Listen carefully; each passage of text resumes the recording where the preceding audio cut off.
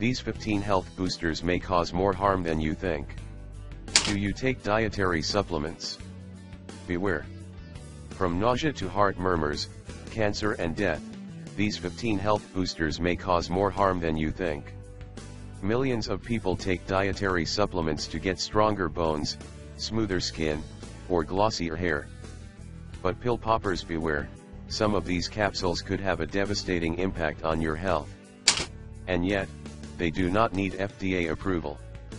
In particular, there are 15 herbal products that you should avoid, according to a new study by Consumer Reports. An independent panel of doctors analyzed the products to assess their safety levels. It depends on your well-being, any existing medical conditions, how much you take, and how long you were exposed to it. The dangers include liver damage, nausea, heart problems, inflammation, or even death. From vitamins and probiotics to weight loss and anti-anxiety boosters, these are the most dangerous products on the list. Pill poppers beware, some of these capsules could have a devastating impact on your health. Aconite. A plant that comes in root form. People consume it orally. It can also be taken as a sugar pill developed by a homeopath. What it's meant to do: reduces inflammation, joint pain, gout.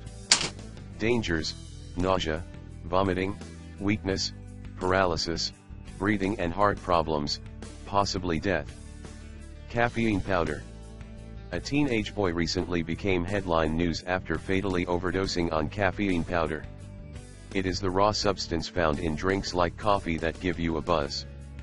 But it can be fatal. What it's meant to do: improves attention, enhances athletic performance, weight loss. Dangers: seizures, heart arrhythmia, cardiac arrest, possibly death, particularly dangerous when combined with other stimulants. There is no end to the gushing praise of green tea, and its slimming qualities. But the raw extract can poorly affect your health if taken in great quantities. Chaparral. Chaparrals are a group of wild shrubs that grow in the arid southwest as well as northern Mexico, and other dry parts of South America. It is sold as bark and can be made into a tea. What it's meant to do: weight loss, improves inflammation, treats colds, infections, skin rashes, cancer. Dangers: kidney problems, liver damage, possibly death. Coltsfoot. Coltsfoot is a plant with fleshy green leaves, closely related to daisies. It is particularly common in Europe and can be smoked. What it's meant to do: relieves cough, sore throat, laryngitis, bronchitis, asthma.